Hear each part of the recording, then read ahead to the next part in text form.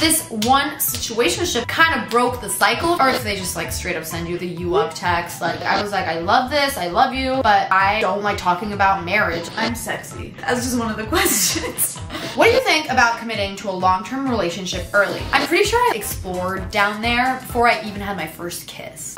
Hey guys, it's Hailey here, and today we're filming a girl talk video that's been long overdue on my channel. I don't know why I leave months of gaps in between the videos in this series because they're my favorite videos to film ever. I thrive in front of the camera when I can wear comfy clothes, sit on my bed, and get super like deep, personal, and like a little juicy with like the questions I'm answering that you guys are sending along to me. I feel like we've also like grown up together throughout the years with each video. In my first girl talk videos, it would be like, oh my god, I just got my period, like how do I use a tampon? And then a few years later, we kind of like leveled up and it was like, oh my god, I'm having sex for the first time. Like, tell me about that. I like missed hanging out with you guys and feeling like I'm at a sleepover and just like having these like chit chat videos. It's so funny. I just got a text from my dad about a girl talk video that I posted on my Turkish channel like last week. I do like the same series in Turkish. It's funny because the video is called Having Sex for the First Time. And it was just like pretty explicit in the healthiest way possible. And my dad just texted me being like, I just watched your Turkish girl talk video. I really enjoyed it. Your commentary is great. I'm very proud of you. Then he goes on to quote this journalist that he really likes, which actually is a quote from Ernest Hemingway, I think, that this journalist probably just translated into Turkish. The best writers get their message across in the easiest way possible. A lot of people like to present their sentences as like a floral arrangement, but sometimes the best way to get the feeling across is just giving somebody a daisy that you picked off the grass. I just thought it was funny. He's like telling me, I think that you can get the same messages across by being more concise and with shorter sentences, and then sends me a heart. I love that that's the comment that he made when I'm literally like talking about penises in that video.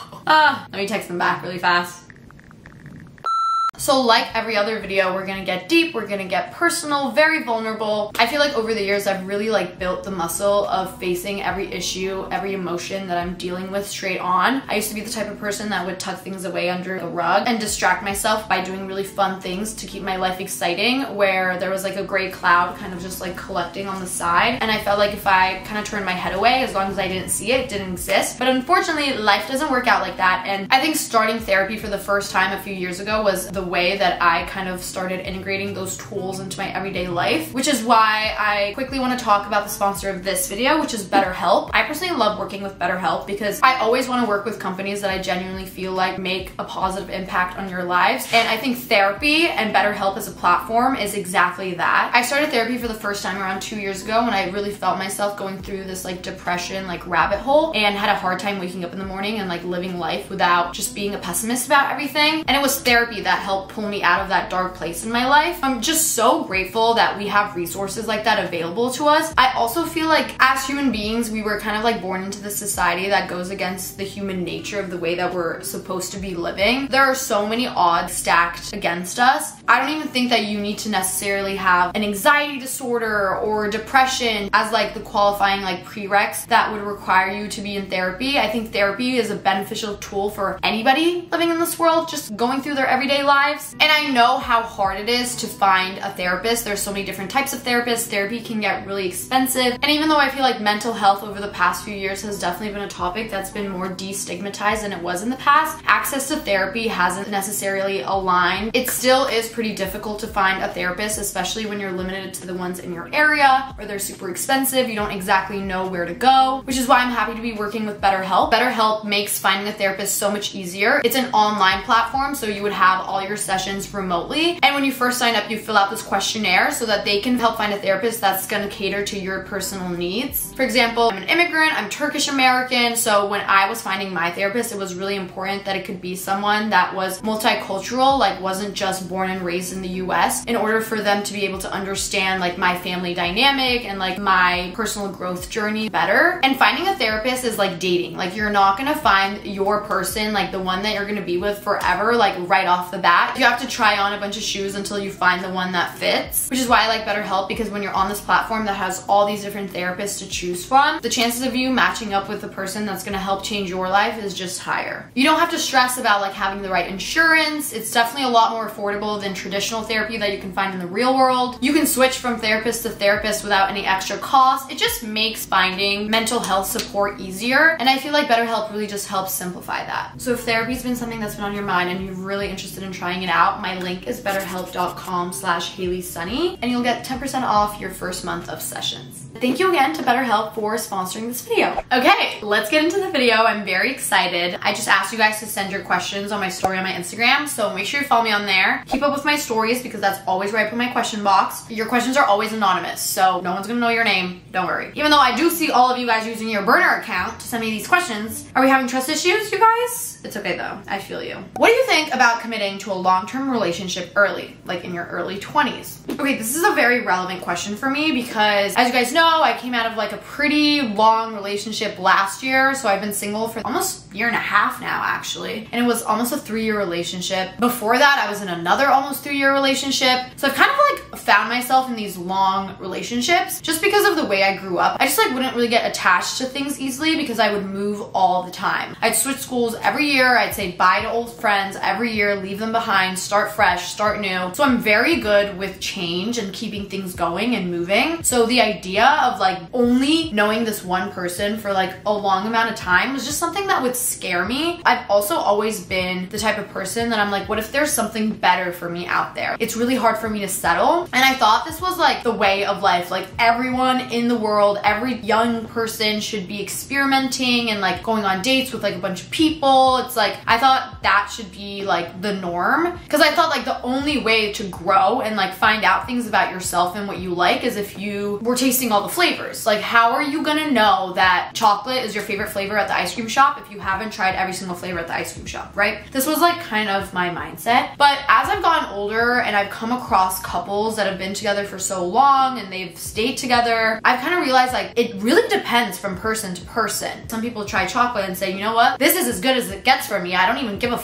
about what else they have to offer. This is it. This is rocking my boat and I'm sticking to it. And now I think I've matured enough where I can respect that. Something that I feel like I have a very good sense of, like this is kind of like my superpower, is I can meet a couple, sniff it out. I literally don't even have to know like each of these people like individually, and I can just tell if they're gonna last or not. And every time I make a prediction, it has never failed me. And some of these couples that I've seen interact and be with together have been couples in their early 20s. You can just feel how real their relationship and their love and like what they have going for each other is from outside the relationship. Over the past year and a half, I've definitely been more in my like single girl dating era, and I've gone on dates with so many people. I've met so many guys. Some of them have been a single date where I met a different person, got to know their story, but I didn't vibe with them and I never have to see them again. Some of them have been like maybe a few months long. I think the only way that early commitment at a young age is gonna work is if both people are very much like aligned in the way that like they don't care if the grass is greener on the other side. If there's two people in a relationship and one of them, even if they're happy in their relationship and they love their partner, there's still a part in the back of their head where they're curious and just want to explore other things the world has to offer, good or bad. That curiosity is gonna spring out at some point in the relationship, and I think it's really gonna hurt it. I used to be on the extreme end of the spectrum where I was like, monogamy isn't what humans are supposed to be doing, like that's not what's in our nature. And now I'm at a point where I'm like, no, actually like monogamy can work. It really depends from person to person. I think everybody just has to be on the same page. I know for myself that if I had ended up staying in the relationship that I was in before I had this like single girl era where I got the chance to like meet so many people, figure out what I like in relationships, what I don't like in dating, there was always gonna be a part of me in my brain where I was gonna be wondering like, what if? I was always very communicative. Like I was like, I love this, I love you, but I don't like talking about marriage. I'm not at that point yet. Like, let's take it day by day. And if one day we find ourselves where we're at a point where we're like, actually, you know what? I don't have this like burning question of like, what if in me? This is endgame for me. Like I feel comfort in knowing that I don't need to explore other options in order to know that I made the right decision. If I ever get to a point where I am in that mindset, I'll get married. Like monogamy all the way. It's more so just like, I want to make sure that I'm secure in that moment, build the blocks up, and if that brings us to a point in our lives where we're ready to not look any other way and just be with each other, great. Love that for me. I just like knew I wasn't at that point, and I was very honest with myself. Like, I think it's really unhealthy to have those like what if or like curiosity sparks in your brain, but just kind of like suppressing them because you're scared of hurting the other person, or you're just scared of what your life would look like if you didn't have somebody by your side and you were alone. The only thing that I feel like discourages me from being like 100% into the idea of early commitment in your 20s is throughout this past year and a half, as I've gone on all these dates and like met all these different types of people, had these different conversations, I've learned so much about myself and what I want in a partner, what makes me happy, what gives me the ick. I feel like maybe I wouldn't have been able to find out all these things that I like and dislike if I hadn't given myself the chance to be exposed to all these different characters and personalities and stories. I feel like every human interaction that you have kind of adds something to you and makes you just feel more whole as a person. If you feel like you can get that from your interactions with one person, awesome. I just didn't. So yeah. Some of these questions are funny. I love how comfortable you guys are. Do you think virgins should explore down there and figure it themselves or wait it out? I think do whatever makes you comfortable. I don't think that like if you're a virgin but you really want to like explore down there and finger yourself, the fact that you're a virgin should never be the reason that like stops you from doing that. Honestly, I really think virginity is bullshit. It doesn't really make sense because like if you need sexual penetration in order to lose your virginity, then like is a lesbian person who never has sex with a man never gonna lose their virginity? If they're only having intercourse with women and there's nothing that's being penetrated into them, like are they gonna stay a virgin forever even though they're having sex with their partner or like partners throughout the course of their life? Like it just doesn't make sense. So I kind of do feel like it's like a man-made constructed concept. So if you're only waiting because you're like, oh, if I do penetration, I'm gonna take away my own virginity and like I'm not gonna be able to do it with this other person. Like if that's the reason you're stopping yourself, I don't really agree with that. I don't feel like that should be the reason that you stop yourself because you're trying to save it for somebody else. I'm pretty sure I explored down there before I even had my first kiss. I was a late bloomer when it came to like interactions, like sexual experiences with like guys. I had my first kiss when I was like 16. Everything else kind of like came after that, but I knew what was going down there and like what I liked and like what worked for me like years before that because I was just curious. If anything, when I did start like having sexual intercourse, having sex with other people, it only helped me because I had sexual experience with myself. I knew what I enjoyed, so I kind of just like had the upper hand in like being able to communicate that and just having more fun when I am doing it with somebody else because I'm like, don't worry, I figured it out already, so like I'll just let you know. You don't have to figure it out for me. Even though that's totally fine too, if you don't feel comfortable doing it yourself and you want to experience everything with somebody else and like figure it out with them, that's great too. But if you're curious and there are, you know, hormones in your body that are like trying to get you to explore things, figure things out, let it be. Like, if anything, you're gonna have a great time and you're just gonna be more prepared. What do you think about farting during sex? Happens to the best of us. I don't think I've ever had like a butt fart. The vaginal farts we've talked about in these girl talk videos all the time. It's such a normal part of having sex. It's obviously a little awkward because maybe the other person's like, well, what end did that one come from? And you have to be like, don't worry, it wasn't my butt, it was my vagina. I love when people walk straight into this conversation. Who is that? Poopy buttholes. No, we were just talking about poopy buttholes. Well, hopefully not, but. Girls. Girls. I got my nails done. I got my eyebrows done. I got my coochie waxed. How do you differentiate if a guy wants to just sleep with you or actually be friends? I feel like it's pretty easy to figure that out. These are all guidelines. I am so aware of the fact that there are exceptions in life. Maybe you meet someone on the street and you just want to go hang out in their room for a week straight and you guys are in love. Like, I'm so aware that there are healthy ways to do things, but just like general guidelines of patterns that I've kind of seen with like my girlfriends and like me also. If a guy that you've never actually met, like maybe you like matched with them on Hinge or you met them at the bar and like got your number, like whatever it is. First of all, like I feel like you should go on a date. If they're putting in the effort to plan like a date, a dinner, a lunch, an activity, they're basically like thinking about you enough to like organize something, like plan something out where you guys can have fun and like get to know each other. That's like the initial green flag that they're not just like trying to f you, because if they're just trying to f fuck you, like they're not gonna go out of their way to put effort into like planning something nice for you. Like maybe they're gonna be like, oh, I'm at a bar with my friends at 11 p.m. like you wanna come? I feel like that's fine if it's like maybe like the first few times after you've been hanging out. Like I wouldn't really want to do that with a guy if that's like my first way of ever hanging out with them, or if they just like straight up send you the you up text. Like I don't answer those because I'm not at a point in my life where I'm just trying to hook up with people anymore. Like if you're in that chapter of your life and you don't really give a fuck about an emotional connection and you're just trying to have fun sexually and then peace out, like you don't have room in your life to like emotionally commit to someone, that's totally fine. Like that's not the case that I'm talking about. Obviously if you're asking this question, you're actually trying to be friends with them and not just trying to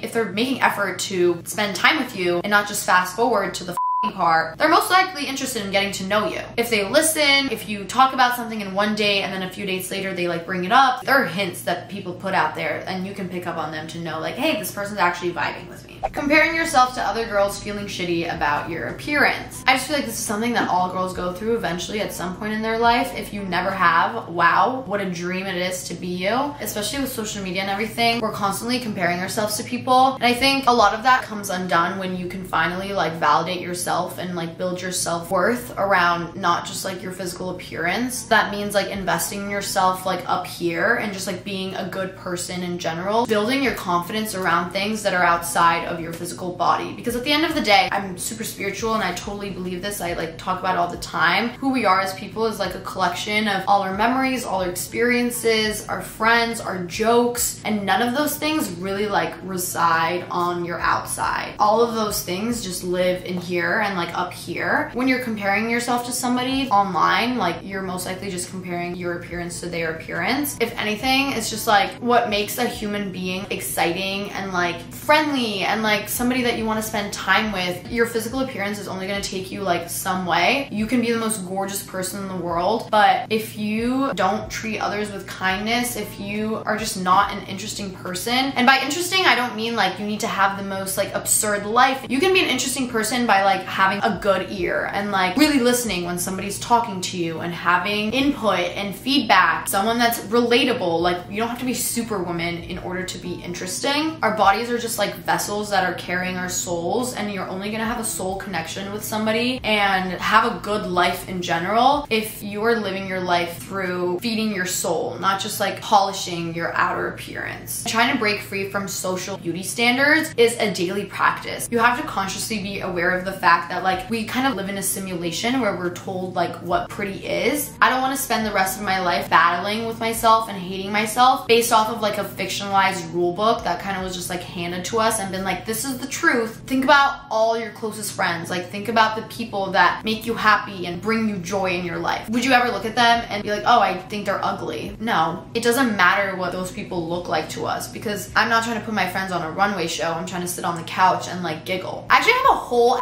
video about my physical appearance, like learning how to love myself journey, and to this day I like still get DMs and messages talking about how effective that video was. So I'm gonna link it down below. You guys should definitely check it out because I really like did a deep dive into this topic, and that's kind of like how I learned how to not identify with my physical appearance as like the person that I am. How to be okay with the fact that men are less emotional and actually be okay with it and stop taking it personally. Okay, I don't think that men are less emotional. If anything, I feel like they were just born into a society that has kind of told them that the only real emotion that they're allowed to put out there is anger. Anything other than that like makes them look weak. I'm so sorry, but it also was men that created that structure to begin with, and now they're just like enduring the symptoms of it. But I don't think like using the fact that like, oh, but like men are less emotional, like I shouldn't take it personally, is like the right excuse to get out of whatever situation that you're dealing with. If a man is refusing to be emotional with you and like be vulnerable with you, that's just something that they personally have to deal with themselves. They should probably start on BetterHelp, honestly. But you definitely don't have to be okay with that. I feel like a good, healthy, like fun relationship starts when like both parties can be equally vulnerable with each other and not feel like they're being judged when they're doing that. If that person isn't opening up to you and and refusing to be vulnerable with you, it's probably just not the right time for them to be with you. They need to figure out how to like be able to do that on their own. Once they figured out how to do that on their own, they like take it to the next step and then they can do it with somebody else. I think true love is when you can like look at someone and literally feel like your soul is hugging theirs because you just see every part of them and you don't judge them for it. Like it's just so special and like sensitive. I wouldn't feel okay with just like accepting that someone's only giving me like half of them, because I'm not like that. Like I'm showing you in and out, baby. Like you better do the same. How to get over a situationship when I don't want to go no contact. What a great question. Kind of went through a really similar situation in the past year where I was kind of in like a situationship. I haven't really had a lot of situationships. I've just really jumped straight into relationships. Maybe had like one in college. Definitely like crushes here and there. But like if I've been talking to somebody for over like 2 months, 3 months, usually I eventually started dating them. This one situationship that I experienced when I like first moved to New York kind of broke the cycle for me. It wasn't my call. I did not call the shots. It was definitely the other party who kind of just like pieced out. I was like, if anything, I was just confused. I think at the end of the day, you might not want to go no contact. You might want to still be a part of their lives. You might just want to be friends and like have them be in your life. If the other party wants to go no contact and they want to dip out, you really can't force anyone to stay. And you really shouldn't want to force anyone to change your mind about wanting to keep you in their life. I don't want to have to convince someone that I'm worthy of being in their life. You either already get that or you're out. You don't f with me, totally fine. Like, live your life, be so happy doing it, and I'll go live mine. What is going on with this piece of hair? Boyfriend broke up with me because we don't agree on the same movies and music. I'm confused. I can understand how that would be a little confusing. Like if my boyfriend like came up to me and was like, you don't f with Star Wars, peace out. I'd be like, wait, what? Nell's gonna come join for the last few questions. So somebody asked, boyfriend broke up with me because we don't agree on the same movies and music. I'm confused. Okay, he broke up with her just because of that? Well, that's like the reason that he gave her. I need more like information. Like how long did you guys date? You don't, that's all you get. Okay, from the boyfriend's POV, I'm a person that if I don't have the similar interest in music and movies and shows, it would kind of throw me off too. I think like your interest in music and movies and like people say a lot about yourself, and like from the type of movies you watch and the music you listen to, like you kind of get an idea of, I don't say your morals, but like your fabric as a human being. Yeah, because you learn so much from like music and movies. If it was like a long relationship and that's the only reason that they broke up, that's a little weird. But if you're like in a talking stage, then it's just like you're not compatible, you don't have the same interests. I think maybe it was just like a general buildup of like, maybe your boyfriend was like trying to get you into all these things and you just weren't vibing with it, and he kind of had a moment of realization where he was like, wait, like we don't even like the same things. Why am I investing my time into this? Like your personality is like who you are as people didn't align, and movies and music is like a good indicator of kind of like relatability, because like if you don't have the same interest, then like you can't really relate on a lot of things. It's okay, girl, you'll find somebody that with your music and your movies. Like, it's fine. I'm sexy. That's just one of the questions. Good for you. How to come out of a long dry spell and not be afraid of men? Ooh, this is such a good question for me. I've been on a 20-year dry spell. How to not be scared of men. A little side note, on my way here, I like snarled at a man like as we were crossing the street. Like I went like this.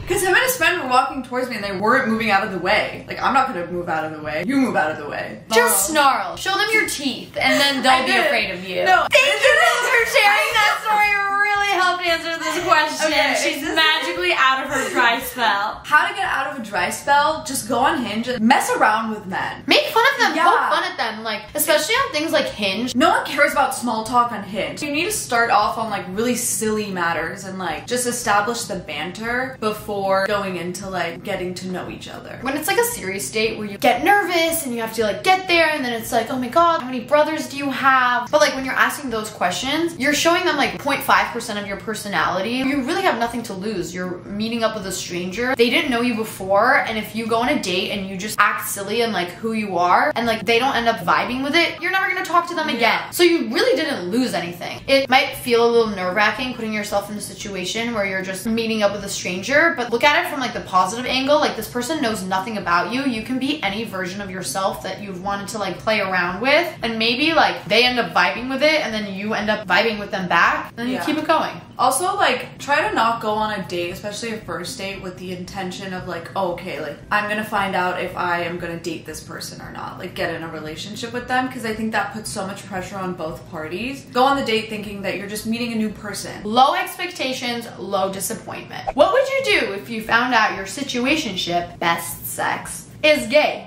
Fucks guys too. Wow, I was in a boat like that. I was seeing this guy for like 3 months and he would not make a move, like ever. Like he wouldn't even hold my hand. And I was like, okay, like this is interesting, whatever. Like I broke it off, and then a few months later I found out he's gay. And I'm like, okay, that makes a lot more sense. Well, obviously if you're having the best sex with them, I don't think they're gay. Yeah, they're probably just like bi. Keep him. What? I feel like that's just like a personal thing. Like if you're not comfortable with that, then that's fair. But if you are, keep doing it. Keep doing it. As long as you're protected and both parties are tested, I mean, I wouldn't have an issue with it. You wouldn't care if your situationship was bi? I would just be like, holy shit, we just doubled the competition. I'm scared that my boyfriend won't like my family. Is that an insecurity, or is he a bad person? Great question to answer with you in the room. I've definitely had moments where I've just been kind of nervous about the guy that I'm talking to meeting my family, just because of language barriers. If anything, when there's a language barrier, things kind of get lost in translation. My ex-boyfriends would come over and like they would try to like engage in conversation with my dad, and my dad would just be like, and like they probably were like, like he doesn't with me, and I would be scared, like, oh my god, like they probably think he's being rude. Babe, he genuinely just doesn't know what you're saying. I think it's so important to have family approval. If I was dating a guy and you didn't like him, I wouldn't be dating that guy. Yeah, I think it depends on your relationship with your family. If you feel like you align like morally and just like perspective wise with your family on a lot of things, and their set of eyes is like an additional set of eyes for you that like help you kind of like make a judgment of someone, totally, like you want them to get along with your family. But it also depends on like why they disapprove him, because like say your dad's like super traditional, he doesn't fuck with like tattoos and piercings, and your boyfriend has tattoos and piercings, and then your dad is like, don't see him, he has tattoos and piercings. I don't think that's a reason to not see that man. Exactly. How to deal with the pessimism after a relationship that you won't find anyone ever again. I dealt with this when I went through my last breakup, just because I felt like I had a really intimate, personal relationship. We weren't just dating, we were also like best friends, and I kind of like lost my best friend at the same time as losing my boyfriend, and I knew I didn't want to keep this person in my life as just a friend. Like I knew I wasn't going to be able to deal with that. I just had to separate myself from him completely, but still like being civilized. And my pessimism wasn't even that I was like, I'm never gonna find a boyfriend again. I was just more so worried about, am I ever gonna be able to connect with someone to the degree of comfortability that I had with this person, because it really felt special to me. And when I would like look at other relationships around me, like my relationship, I always held at like a high standard, just because I knew that at the end of the day, we were just like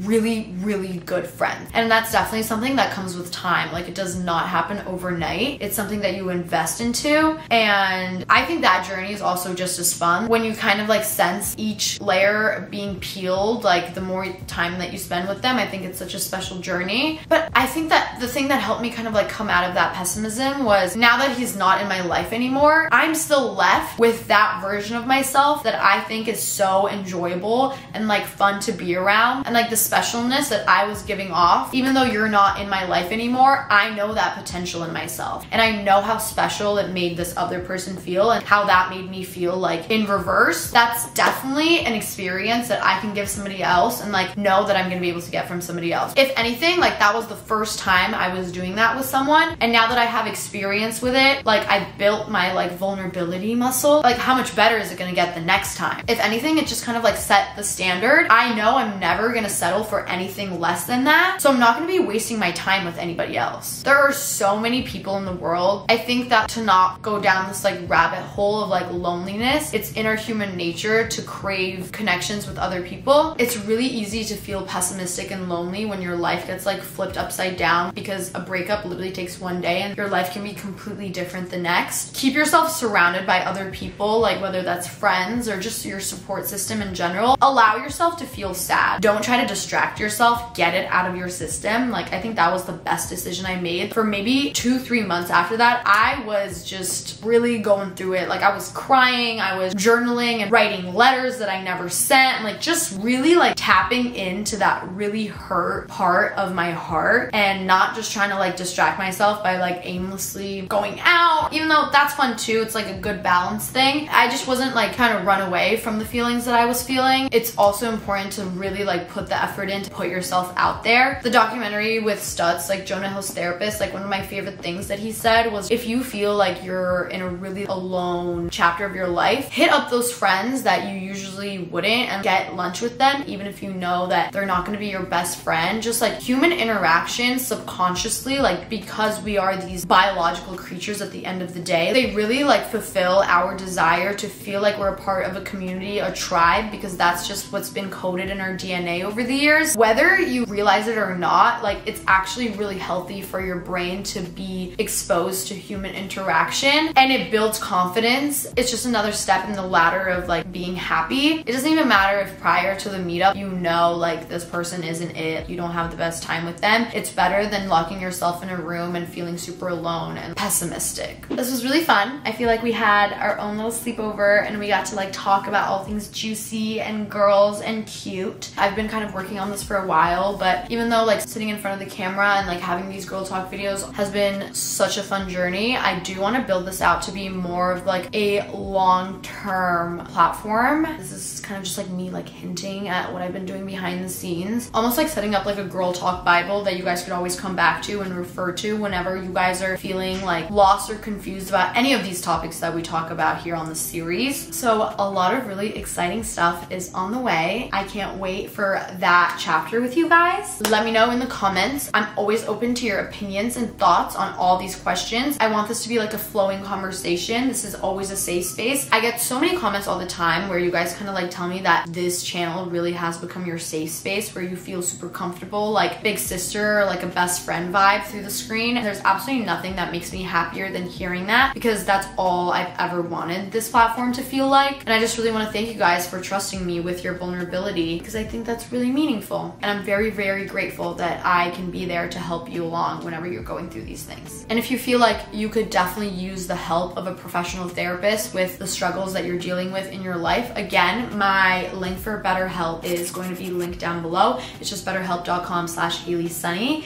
and you can get 10% off your first month of sessions. We're all here to heal, grow, and we each have our individual journey, but I also think it's really meaningful that we can be there for each other. Don't forget to hit subscribe. I had a lot of fun with you guys, and I will see you guys in my next video. I love you guys so much, all the way to Pluto and back. Bye.